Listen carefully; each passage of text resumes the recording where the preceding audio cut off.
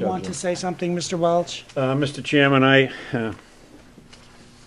have to bite my tongue all the way back to somewhere around my big toe, but I have to tell you that it's not a pleasant thing to come to work each day and be told that you're a cheat and a liar, and that's exactly what's been going on. And I have to tell you, I mean, Thursday night I mentioned that on Tuesday we had sent out all the warrant articles on the Department of Public Works, which you had approved on Monday. Mm-hmm. And I do have a copy of the report here that went to the chairman of the Budget Committee.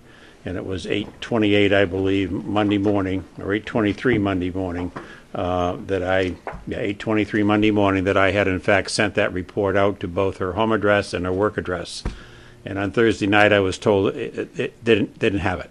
It's not there. It was not returned. If it was going to be returned, it would have been returned electronically as undeliverable. Let me just stop for a second. So you because I am the Budget Committee member, and thank you for your motion tonight.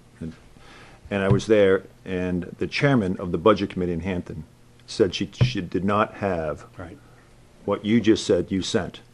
That's correct, and it was not returned. You sent it to both her personal email address and her work. That's correct. So there's an integrity issue somewhere. Well, this has been going on now for some weeks. Okay, because I do remember that. I don't say much at the Budget Committee meetings. And I try not to say an awful lot at the Budget Committee, too, simply because I don't want to start a controversy that doesn't need to be started. And they ask questions, we try to answer it.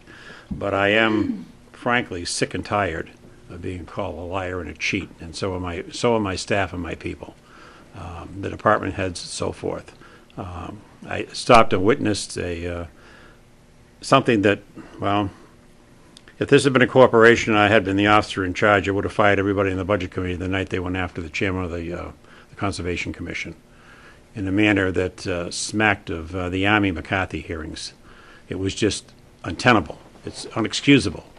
And if it continues, I plan on taking some additional action with regards to it personally. So I thank the board for their support. I know that our people do. It's very difficult doing this work sometimes, and being harassed on a regular basis is not fun. Thank you.